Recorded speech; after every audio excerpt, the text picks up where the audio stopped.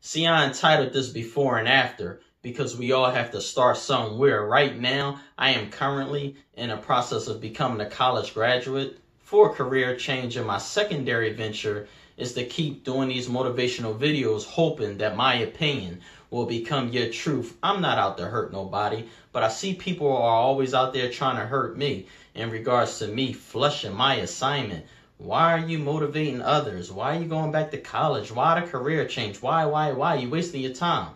First of all, I'd rather die with an empty clip than dying with all my bullets. That's because you're comfortable and complacent with your mediocre life. I am to just ignore this burning fire that's cooking on the inside of me every day? No, I think not. So, goodbye. Have a nice life.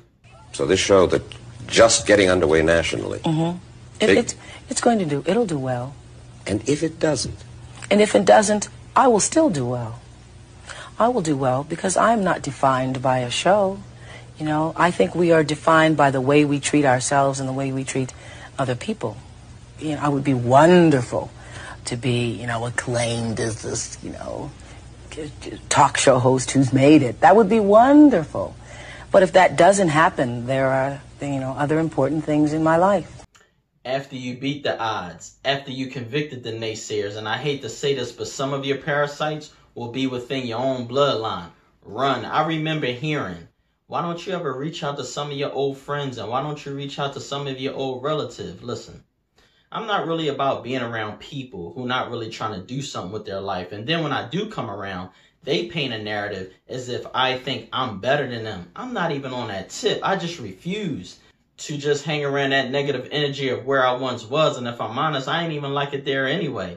But I can't pick my family, but I could pick my friends. And it's hard to see in a fog, and I refuse to let someone prevent me from going after my after.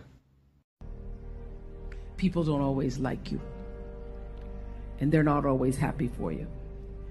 And if you surround yourself with people who are not accustomed to your success, they become fearful, they become scared, because you are reflecting back something to them that they don't recognize.